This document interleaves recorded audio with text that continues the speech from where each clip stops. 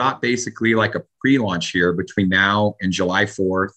On July 4th will be like an official soft launch where we will be publishing a lot of documents to the community that the community has been waiting for.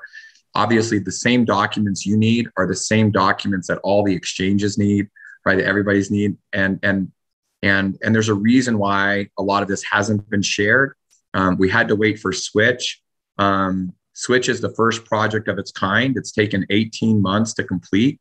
It took I'm sure everybody knows the founder of Discover Card, Kathy, is involved with, she's our brand president of Switch. She is one of a group of individuals credited with inventing the whole concept of rewards from credit cards, which is really what we're doing here on the blockchain.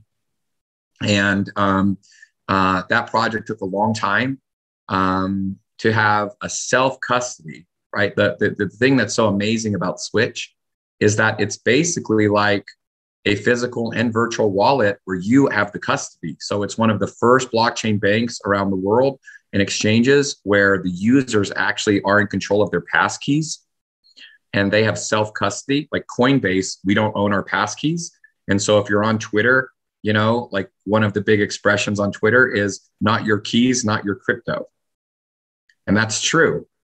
And what a lot of us believe that have been in blockchain for a long time is that there's potentially a lot of projects that will be shut down in certain countries over the next few years. There's a lot of exchanges that might be shut down. And so like people being able to have and store their crypto in a way that's easy to use and access, and they control their passkeys. This is really important. Some people like Coinbase or Binance because they don't have to memorize their passkeys. And while that's easy and convenient, it's not safe. It's not in control. And obviously, if we're successful, and some of you have tens of millions of green, I've been meeting people over the last week that have 100 million green. What happens when that's $100 million at some point in time in the future? You're not going to want to give that control over to another entity.